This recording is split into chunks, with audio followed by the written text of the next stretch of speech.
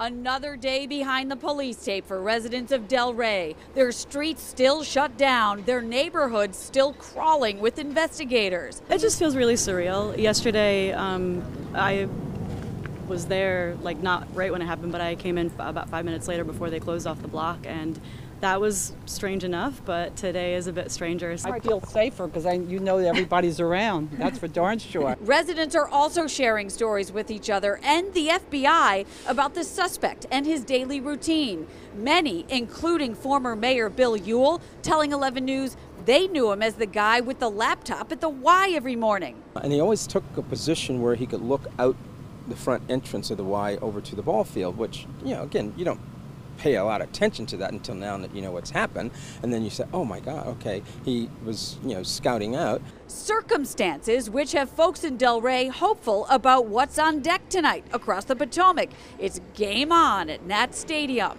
I'm glad they are, because life has to go on, and you can't show the bad guys that they're going to win. D.C. might end up making that point in ticket sales. It's been a brisk day at the main box office. A good game.